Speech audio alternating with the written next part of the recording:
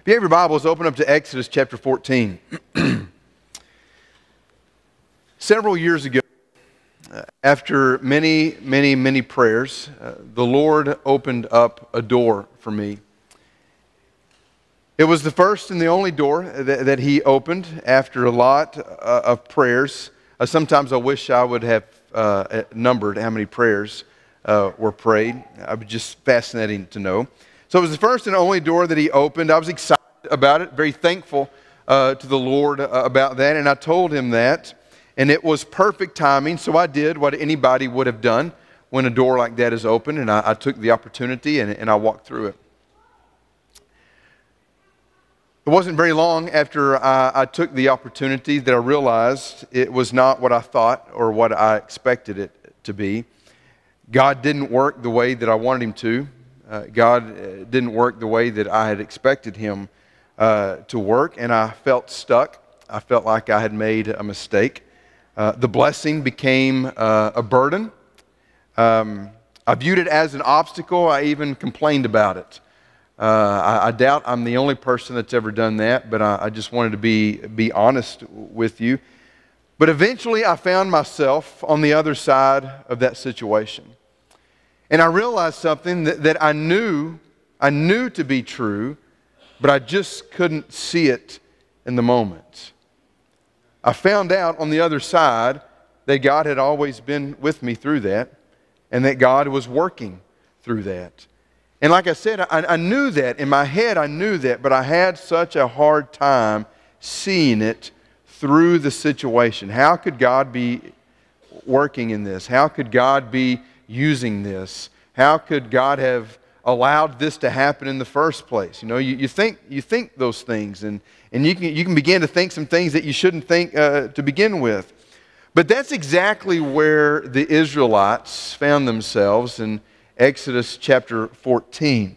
No sooner than the Israelites had been delivered from Egypt and made their way out with all kinds of possessions and livestock, and I'm sure were full of joy and celebrating, even singing God's praises as Moses led them out of Egypt, they found themselves stuck between the deep waters of the Red Sea and the Egyptian army that was pursuing them just as fast as they could, that they could see them coming towards them even on the horizon. Neither seemed like a good or a safe option. And very quickly, in the midst of their panic, they began to complain, I think even sarcastically, to Moses. And this is what they say in verse 11. Is it because there are no graves in Egypt that you have taken us away to die in the wilderness? Why have you done this to us, Moses? This is your fault, you know.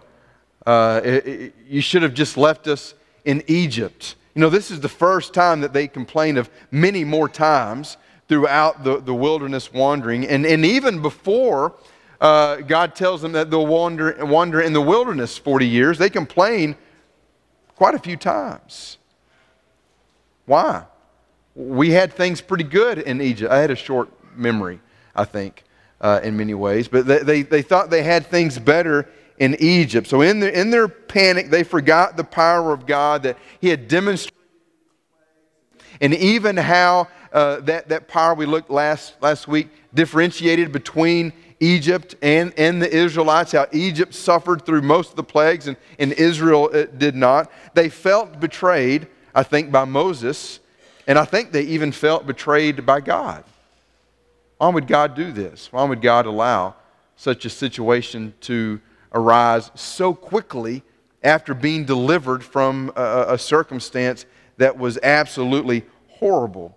But the Lord was with them, and He was always with them, and He had a purpose.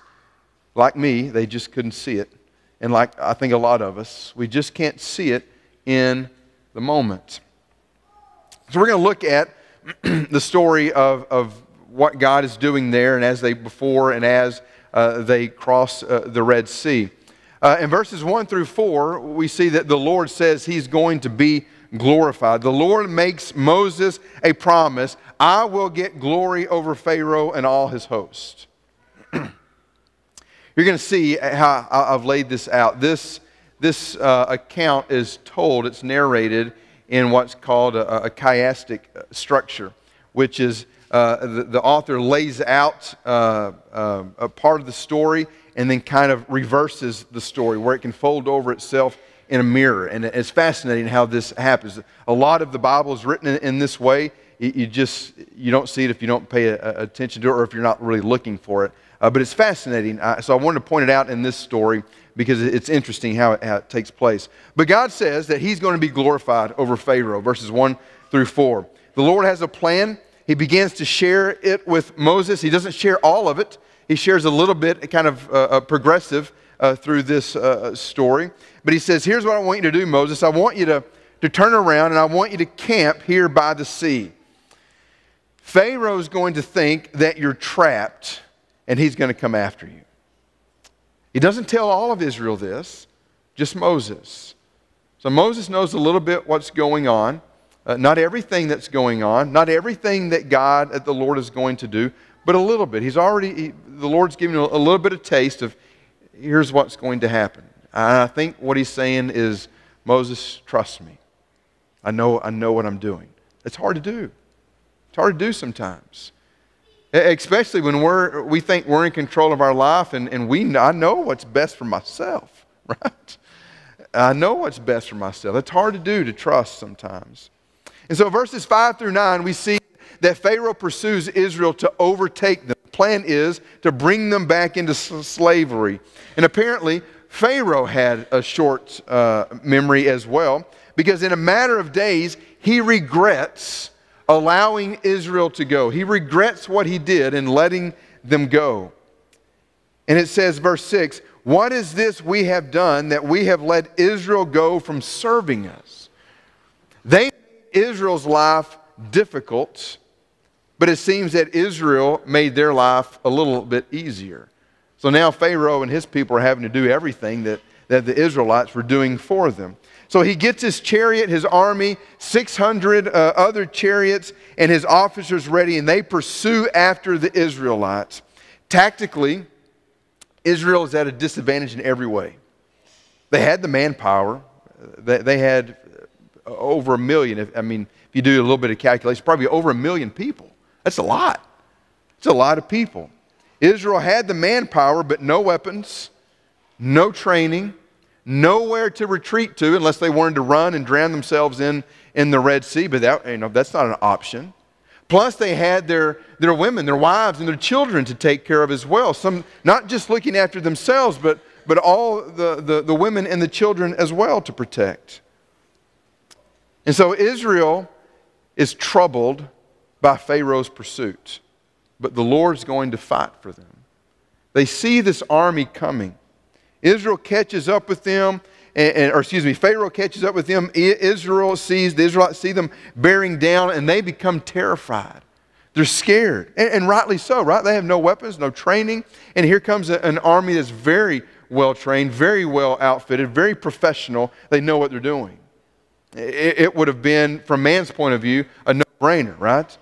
We know who's going to win this battle if this battle takes place.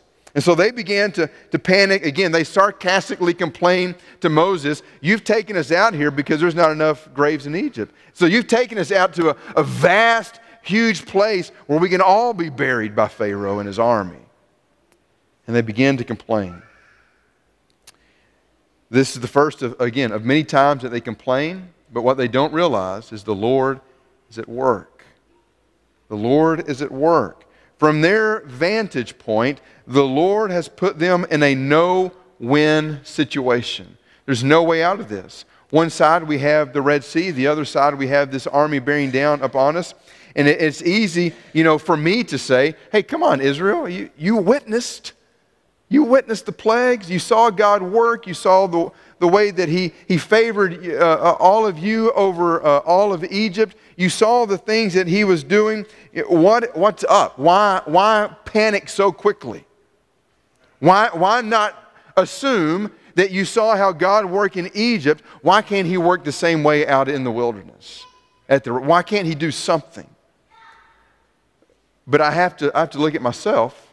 The trial was real. This was something real. This was something very real for them. And to their credit, they cry out to the Lord. They cry out to the right person. But God had a good reason for putting them in this situation. The Lord wants them to know that He is the Lord and that He's going to protect them. Look at chapter 14, verses 13 and 14. And Moses said to the people, "Fear not, stand firm, and see the salvation of the Lord, which He will work for you today. For the Egyptians whom you see today, you shall never see again. The Lord will fight for you, and you have only to be silent." Easier said than done, right? I think so. It's easy to say, hey, here's what's going to take place. But when you're faced with two situations, or one on this side and one on the other, and both of them are no-win, I go into the ocean, or I go into the Red Sea, I drowned. I turn and I face Pharaoh and his army, I get killed another way. I mean, it's a no-win situation. Easier said to trust in God than actually done. And so the Lord tells Moses to lift up his staff, stretch out his hand over the water. Moses has a staff. God reminds him. Remember, the staff becomes, in a way, the presence of God with Moses. It is through the staff that God, through Moses, accomplishes all the plagues, various other miracles that take place in the presence of Pharaoh. God tells Moses to use his staff to divide the waters. I wonder what was going through Moses' mind when he said that. Excuse me? I don't know how this is going to work, but okay, we'll do this. So Israel, he says, use your staff,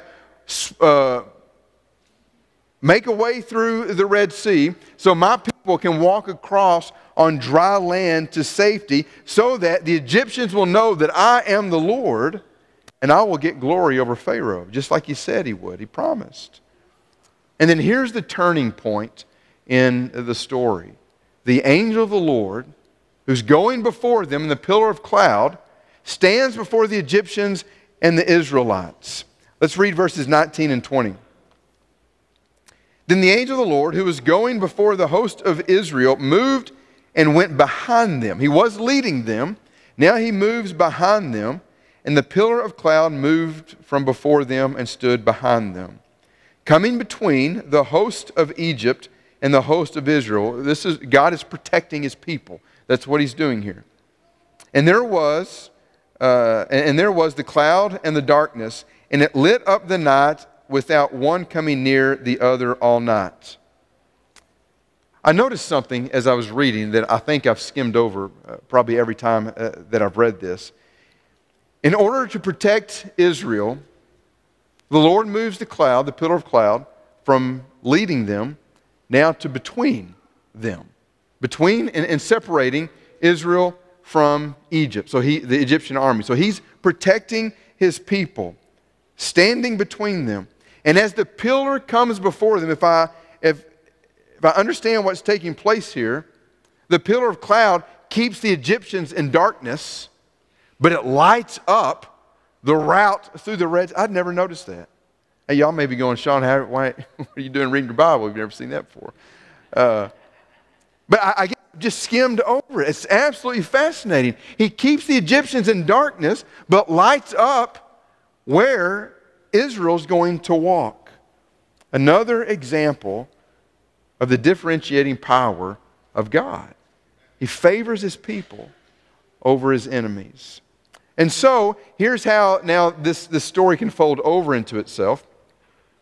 Now God doesn't tell him to lift up his staff in his hand. Now Moses does what God says. Moses lifts up his staff, stretches out his hand over the waters. He does what the Lord says. And the Lord parts the sea with what the Bible says is a strong wind. The Hebrew word for wind is ruach. I don't know if you remember, but we studied that way earlier this year. And that word for wind, ruach, is also translated, do you remember? Spirit. So the Bible, God's Word says the wind came and separated the waters. I'm convinced that's the Spirit of God. The Spirit of God came and separated the waters. So then the Lord fights. The Lord fights and the Egyptians are troubled. So at the beginning of the story, the Israelites, they see the Egyptians coming and they are troubled. But now the Lord fights for His people and the Egyptians are now troubled. The Egyptian army pursues them and the Lord fights for His people. The Lord works on behalf of Israel and causes the Egyptian army to panic. And the ESV says this, clogging their chariot wheels so that they drove heavily. The Lord caused the wheels of the chariots to fall off. That's what that means. They fell off, which makes it very hard for the horses to drag the chariots with the soldiers inside when the wheels aren't on there. I mean, it doesn't work the way that it's supposed to work. And so the Lord frustrates Pharaoh's plan and everything falls apart. And now the Egyptian army's panicking. Let us flee from before Israel, for the Lord fights for them against the Egyptians. And now the waters overtake the Egyptians. Pharaoh pursues Israel to overtake them. And now through God working and fighting for His people, the waters overtake the Egyptians. The pursuit has been reversed. Instead of Pharaoh overtaking Israel, the waters overtake Pharaoh and his army. And Moses stretches out his hand over the sea, and through the leadership of Moses, the Lord causes the waters to crash back down and now drowns the Egyptian army. None remained. And the Lord's promise is fulfilled. The Lord is glorified in verses 30 and 31. The miraculous work of the Lord has the desired effect. The Lord saved Israel that day. The people of Israel give glory to the Lord. They believed in Him and His servant Moses. The Lord was glorified, just as He promised. Have you ever found yourself in a situation like the Israelites? Do you ever feel like you're stuck between a rock and a hard place? I mean, that's where they found themselves. Or like the Israelites, stuck between these dark, chaotic waters that as soon as you walk into them, they will consume you. And the other side, you have this army that's ready to destroy you. It's a no-win situation. Have you ever been there? Or felt like you've been there? Or let's take the situation a little bit further. Have you ever been in a situation much like the Israelites where you didn't think God was in control and you questioned, does God even know what He's doing? I've been there. I'm not happy to say it, but I've been there. And I think some of you probably have as well. One author said, God is not bashful about leading His people into seemingly impossible situations. It happens time and time again. And I think God still does that. God's not bashful about leading us, His people, into seemingly impossible situations where we wonder, how in the world is the Lord going to make a way? How in the world am I going to come out of this? What am I going to look like on the other side if there is an other side? What's it going to look like? How is God going to work in this? Which would have been, ask you a question, which would have been more beneficial for the faith of the Israelite people? If the Egyptians would have never pursued them in the first place, or the Lord fighting for and protecting His people in a very visible and tangible way of parting the Red Sea and the subsequent destruction of their enemies? Which was better for their faith? Which grew their faith? God isn't interested in making life easy. He's interested in shaping and growing our faith. Have you noticed that? God rarely takes the easy way. Rarely. God rarely takes the easy way in life. He rarely allows us to take the easy way. Matter of fact, We're more prone to take the easy way.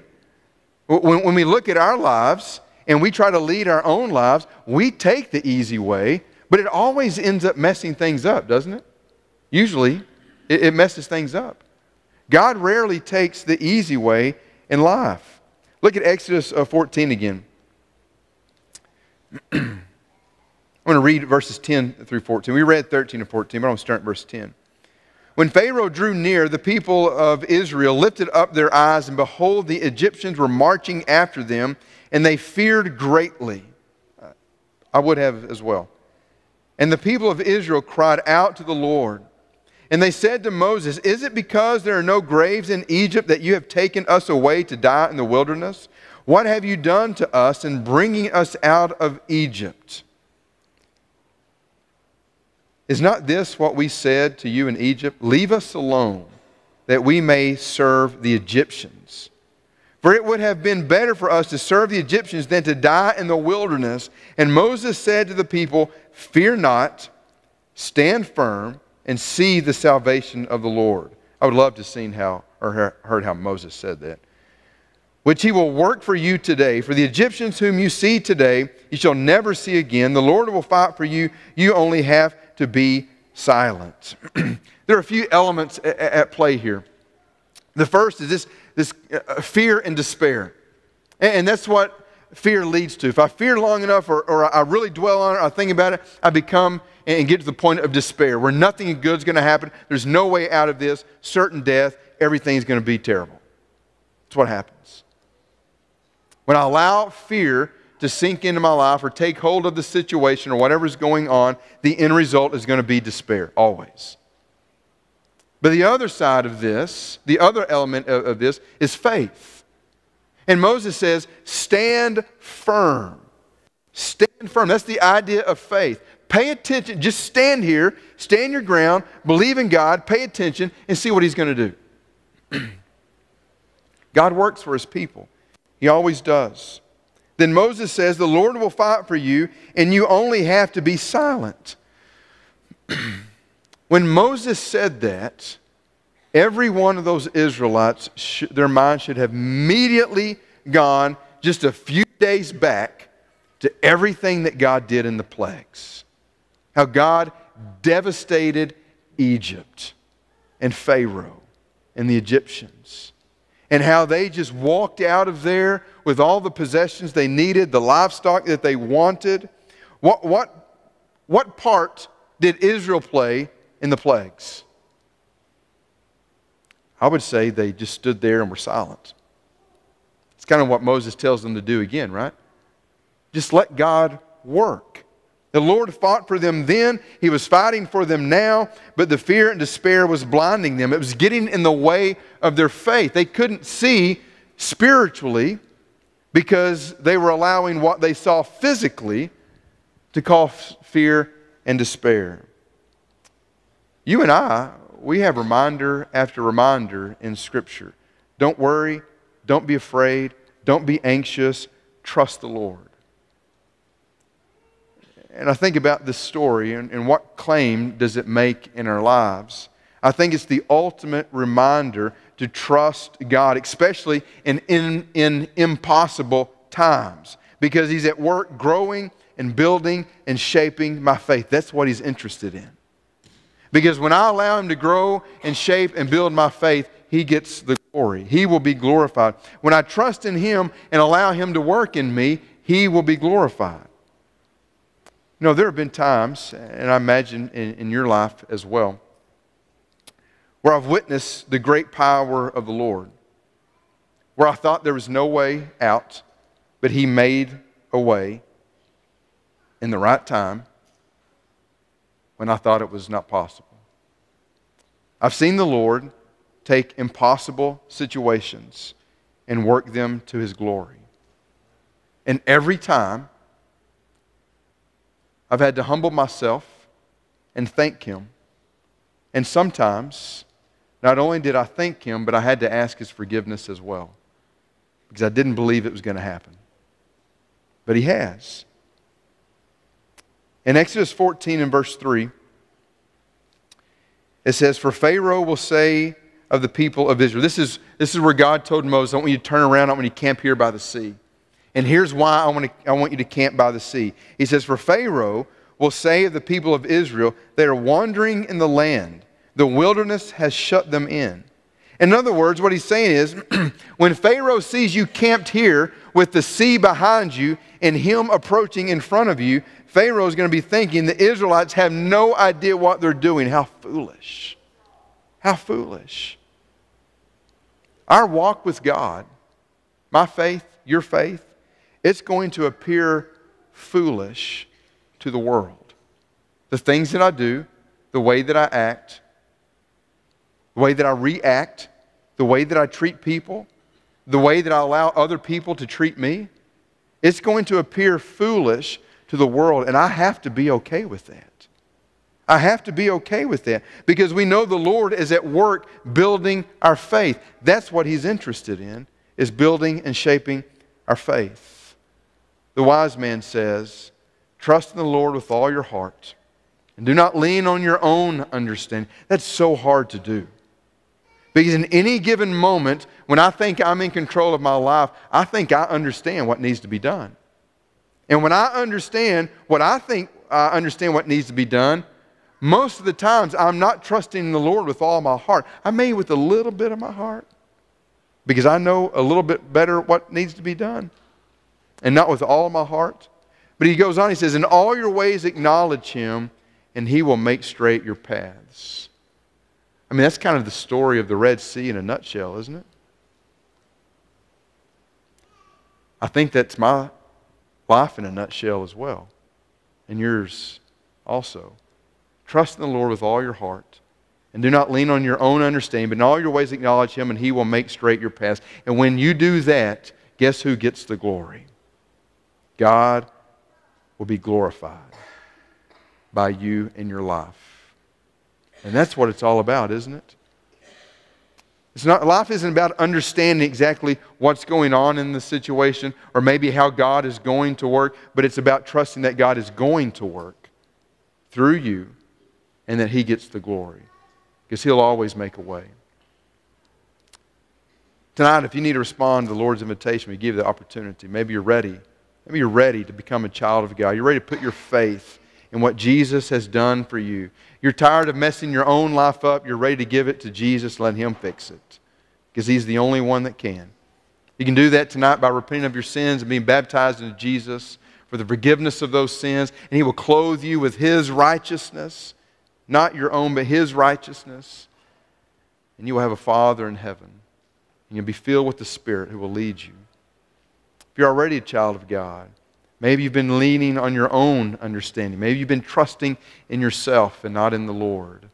Maybe you're ready to make that right. Whatever your need is, come forward while we stand and while we sing.